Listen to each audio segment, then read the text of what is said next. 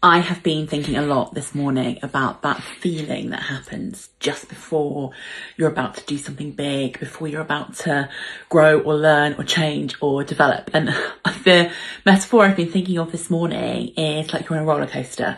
You started a bit gently and you're then on that upwards thing where it kind of goes click, click, click, click, click, and you're nearly at the top of that.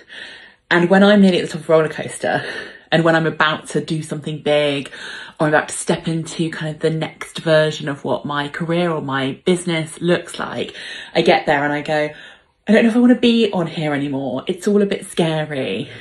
But yet through experience, I know, like the knowing that if I hold on a little bit longer, it's that downward bit where you get that excitement, where you let it all go, where you let it all out, where you let it be out there in the public, where you get some of the excitement, the screams, the, body flipping, amazing stuff.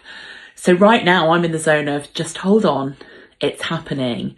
It's gonna happen. Don't go and hide under the duvet.